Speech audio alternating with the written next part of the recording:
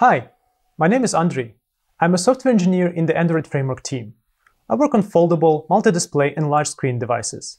And this session is about different displays supported by Android and how you can make your application work great on the current and next generations of the hardware.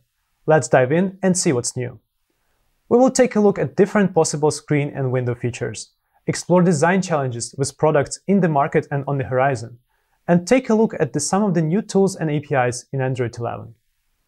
When designing an Android application, you would probably think about these three categories: phones, tablets, and desktops. They would roughly form three different categories of screen sizes that you could focus on. Users interact in different ways with each one of those, and often have different expectations. For example, when using an application on a tablet, the users would typically hold the device further away, and they can naturally expect having larger UI elements to make it easier to see and to touch. Today, foldable devices erase the boundaries between those categories and blend them into one, a single device that will be used in different configurations through the day. The same screen can become bigger or smaller, and the user would like to see the application working great in every state. From one hand, the users would like an app to preserve its state after folding or unfolding, to continue their flow from the same place. On the other hand, changing the state of a device is a signal that the user wants more convenience than the previous screen size would allow. Also, foldable hardware introduces visible folding lines or hinges that create a natural separation in the screen space. Let's take a look in more details. One of the nice features on foldable devices is being able to magically make the screen larger for a more laid-back or immersive experience, or to allow more room when it is needed for productivity. This gives a lot more screen real estate than you would typically have on a regular phone, and it creates a lot of opportunities for your application. If you only think about phone interfaces, you would normally try to declutter and minimize the number of presented elements. However, on a large screen, something like this would not be the best use of space. A resized phone interface would have a lot of empty spaces between elements. And since Android's resource management system would automatically try to keep the UI element sizes as close as possible to the original reference design, individual buttons, boxes, or text can look relatively small. You can think of different ways of how you could use the space. For example, you could consider increasing the individual element sizes for large screens, or give users easier ways of navigating between different screens with the master detail navigation pattern. Or you can provide easier access to the features that your users will love by assigning the available space for shortcuts. This can reduce the depth of the screen hierarchies and avoid occluding the main content or area where the user was focused. Sometimes you will need to take the hardware properties into account. In most foldable devices, the hinge mechanisms or folds in the screen can create logical separations for how the user perceives the screen space. On some devices, a fold in the continuous display surface may not be as noticeable, so you can optionally use it as a separator, depending on the angle of the hinge. For example, if the device is flat and the screen is continuous, there is no reason to treat it in any different way than a regular, non-foldable screen. But on others, there may be two physical panels connected with a hinge. An application can be expanded across both panels, and some content in the middle may be distorted or occluded. While this may actually be a desired state for media content, it also creates a challenge for things like horizontally laid out text or interactive elements. In this case, it would make sense to split the content into two containers. In previous examples, we've seen how your application can take advantage of the space and separate based on your desired UX. In this case, though, this separation will be dictated by the hardware properties of the device itself. At the same time, this challenge also creates a lot of opportunities for creative solutions and experiences. Once again, you can think of applying the traditional master detail layout, or choosing to separate based on different types of your content or features. Or you can place the visual content separately from the interactive elements on different parts of the screen in your app. This works well for media applications, and it's great for games. where the players will no longer need to block their view with their fingers if the controls are separated. The extra screen space gives you an opportunity to have a custom game controller without impairing the core visuals. Depending on the type of your application and your content, the same principles of separations can also be used on continuous folding screens if the hinge is at an angle, creating a logical split for the user. And remember that you can apply the same on large screen devices, just to organize the content better. Once again, when you are designing for foldables, you are effectively designing for the whole ecosystem that includes Android tablets and Chrome OS devices. Now, how would you know about those folds, gaps, and hinge angles? Great question.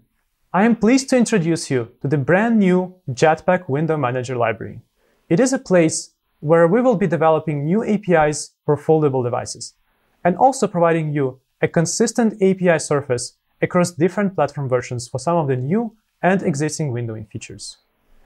The library will give you information about the layout of different display features within the bounds of your window, like folds and hinges, and also about the current state of the hinge.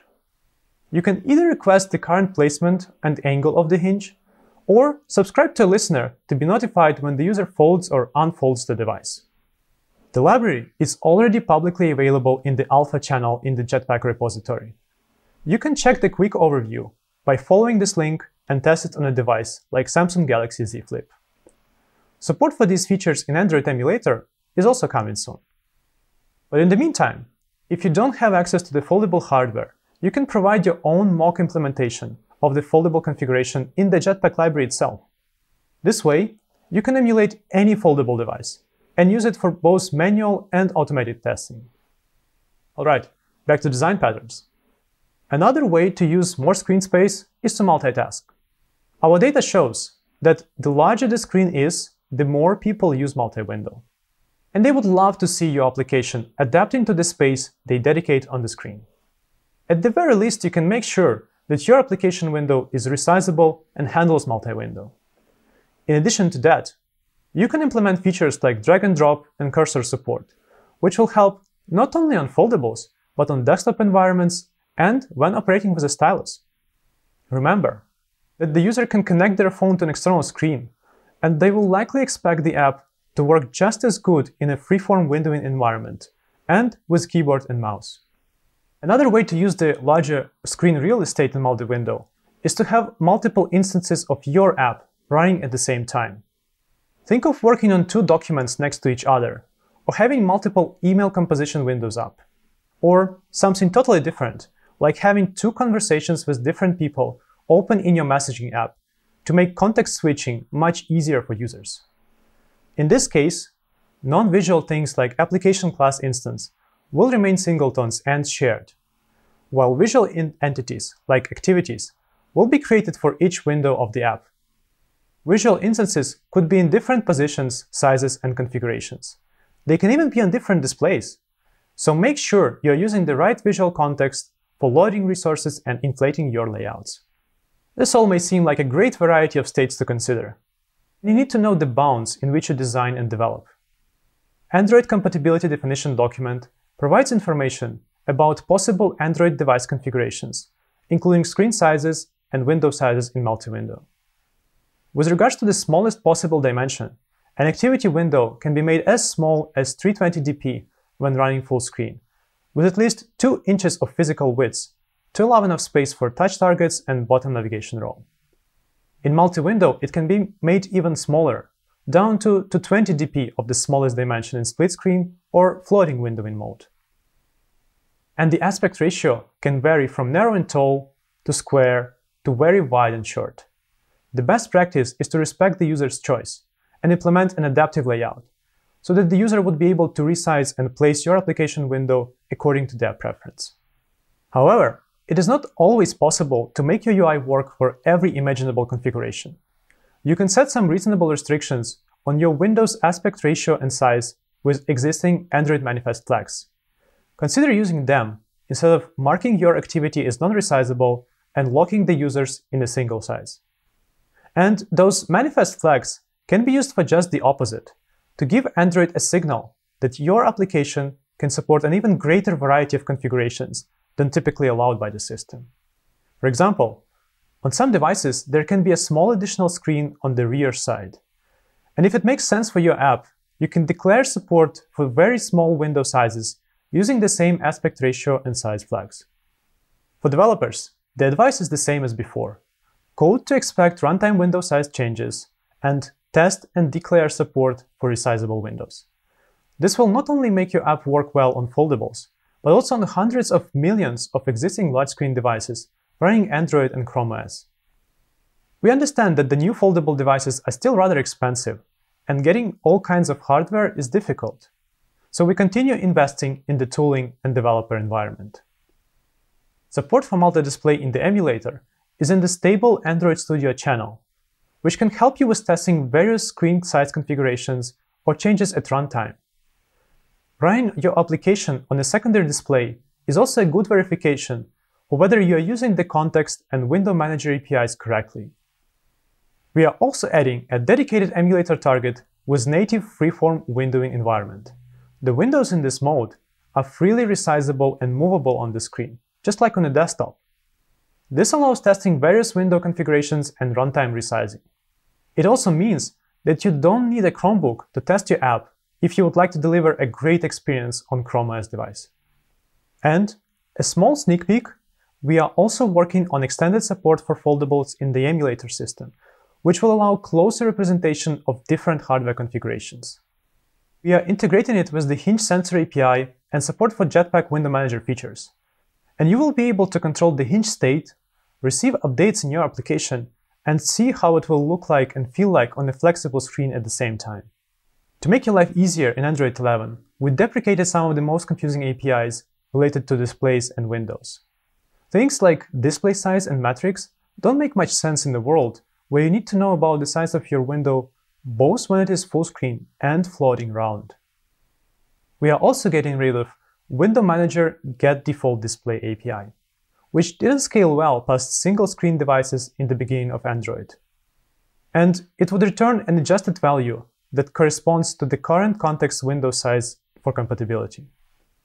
Instead, if you want to get the current display, you can now get it directly from context.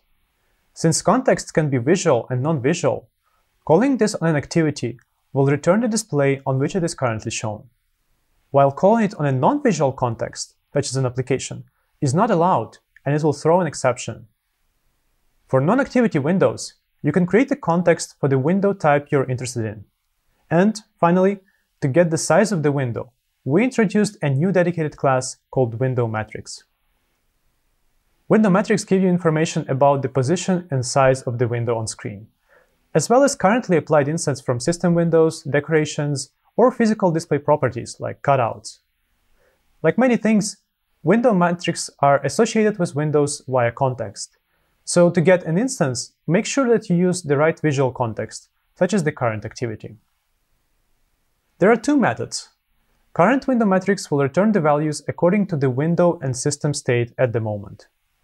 Maximum window matrix will describe the size of the largest potential area the window might occupy.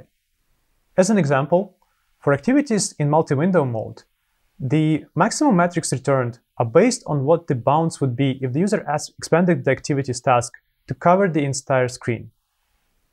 We realize that you will need more than just an API in a new Android version, so we are working on adding window metrics to the Window Manager Jetpack library and make them accessible on older Android SDK targets. Behind the scenes, we are also adding a selection of new warnings in lint and strict mode about potential incorrect use of context or some other window manager APIs. For foldable devices specifically, we are also adding a new hinge angle sensor type in Android 11. It can give you a reading of the current angle value in degrees.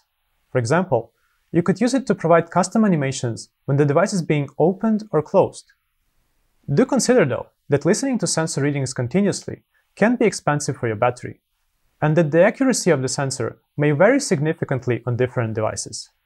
Some may only report two values from the ends of their value ranges, like fully opened and fully closed. Also keep in mind that the value range itself may be different depending on the type of the device. Fold-in devices like Samsung Galaxy Z Flip will return values from 0 to 180 degrees, while ranges on fold-out devices with screens on the outside can start at 180 and go all the way to 360 degrees. Therefore, we recommend using the Hinge State API from Jetpack Window Manager library to learn about the state of the hinge in an easy and efficient way. I am so excited about this! We have looked at different possible screen and window configurations. We have checked new challenges and opportunities that the innovative hardware brings. And we have taken a first look at Jetpack Window Manager, new tools and APIs that Android 11 brings. Thank you so much for watching this session. Hope it was worth your time and you learned something useful, or got a bit of my excitement about the future of mobile. Can't wait to see what you build next. Till the next time.